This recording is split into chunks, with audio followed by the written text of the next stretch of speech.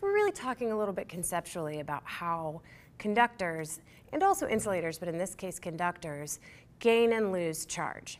So we're going to talk a little bit about what happens if you have two metal conductors and they're hanging this, well, the problem doesn't exactly state it, but we're going to assume that it's hanging from an insulator. And they're initially uncharged, and what happens if you bring a charged metal rod next to them? Now they're touching, so you've got them coming together, got a charged metal rod. What happens in these spherical conductors is that the positive charges, the holes, are going to attract toward the rod, and the negative charges, the electrons, are going to be pushed away. As we know, opposites attract.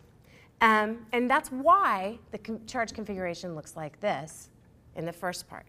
The second part, C, says, what happens to the charge on the second ball if all of a sudden you ground it? This little symbol right here, this is the symbol for ground.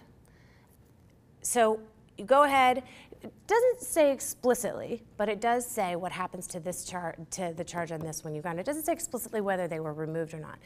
It doesn't matter. What grounding means is that all of the charge on the object goes to ground, goes to the earth. So you take all of the charge away.